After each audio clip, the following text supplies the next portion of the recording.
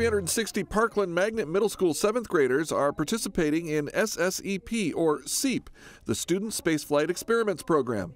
Students were challenged to design experiments to be tested in a microgravity environment. Our project was about mixing cement and steel through microgravity. We decided to go with green algae. We figured out that it was edible, which kind of brought up a question. Can algae be a probable food source in space? Each of the 83 student teams submitted their proposals to a review board of teachers and school partners. 3 finalists were selected. Then SEEP chose the winning experiment.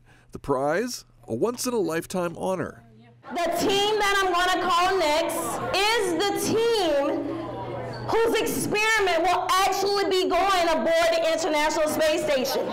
That experiment is going to test whether or not mixing steel powder into cement will make it stronger in space.